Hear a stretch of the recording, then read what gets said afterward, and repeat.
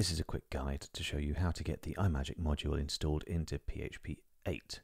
The reason I'm doing this is because we're now recommending PHP 8 as the ideal version to run XenForo 2.2.5, and additionally because the standard method of installing imagick into PHP 8 will fail.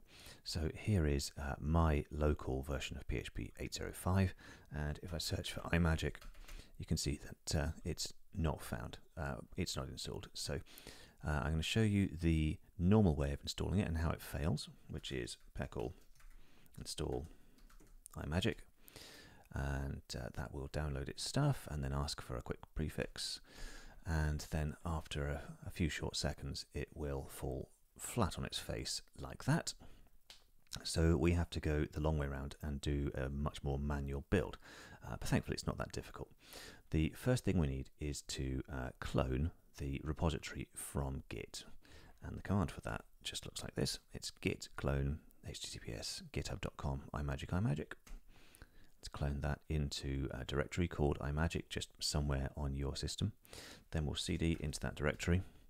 Now we need to get it ready for configuration, so that's phpi's /configure. Let that run, and that will get it ready to compile on our system. Once that's done, we need to run make, which is the actual compilation process. Thankfully, this is a relatively small module, so unless you've got an absolute dog of a computer, this will run pretty fast. Then we make install.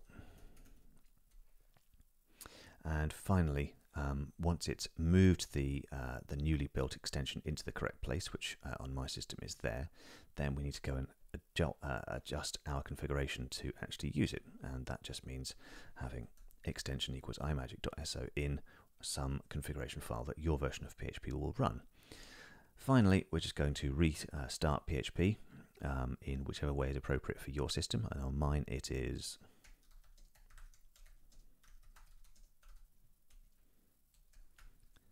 that. Let that run, and then we'll head back to PHP info and search for imagick again, and you can see that there are now 16 instances because imagick is properly installed.